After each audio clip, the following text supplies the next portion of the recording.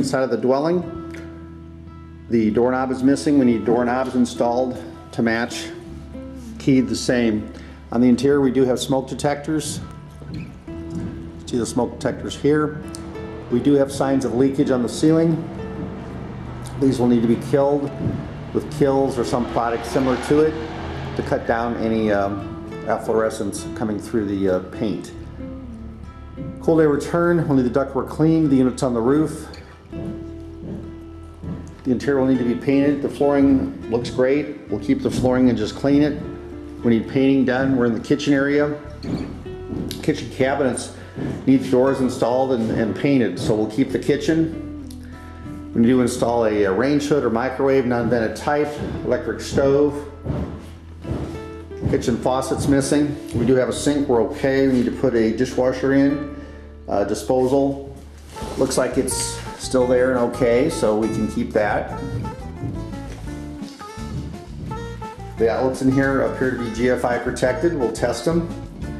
There's one. There's the second one right here. One GFI can control many. And we also need a refrigerator. We need cover plates. We do have an ice maker connection. We have vaulted ceilings, therefore there's no attic to access at this location. Smoke detectors will need to be replaced and be a combination battery backup with electric. Okay, we're going to sit down, go down the hallway. Here we're missing some tile, so we need some tile installed to match. Carpet's gone.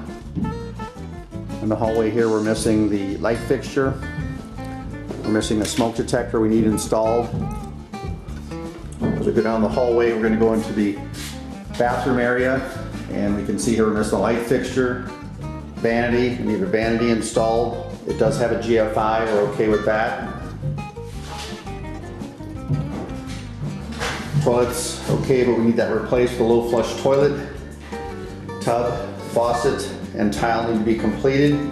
We're missing the shower arm. The tile looks fine, just need to finish it along the edges, so we'll finish that. Replace the toilet with a low flush, two-stage toilet.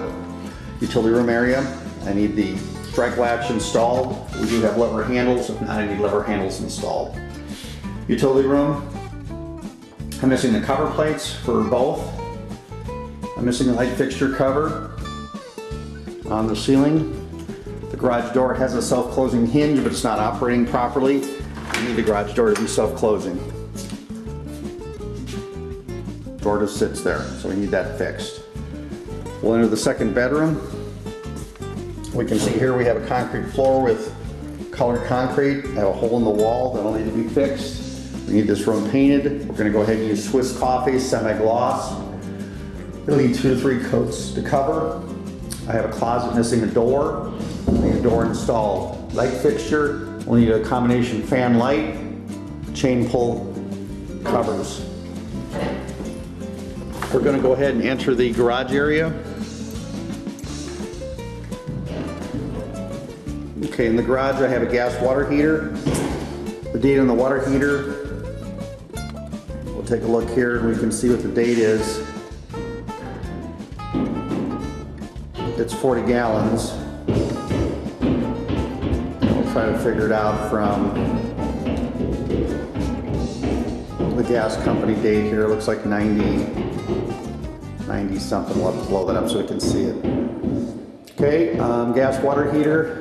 The piping appears to be copper. I do have a bonding clamp on the copper itself.